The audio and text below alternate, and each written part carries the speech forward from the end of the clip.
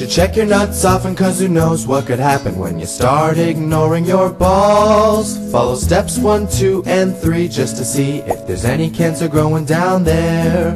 If there's any cancer growing down there. Step 1. Find a place that's warm and safe, like your bathroom after a shower. Don't do it near a plane, and never on a train, and never when you're visiting the zoo. Stay away from a fire or a pokey chicken wire, cause your balls deserve a little more.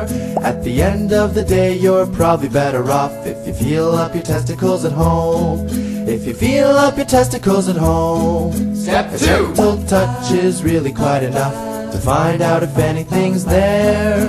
Feel around for a while, feel around for a while, feel around for a while. Step If you 3. feel any lumps, any swelling, any bumps, anything that shouldn't be there, discomfort and pain can all be claimed as symptoms of testicular cancer. So go and see your doctor.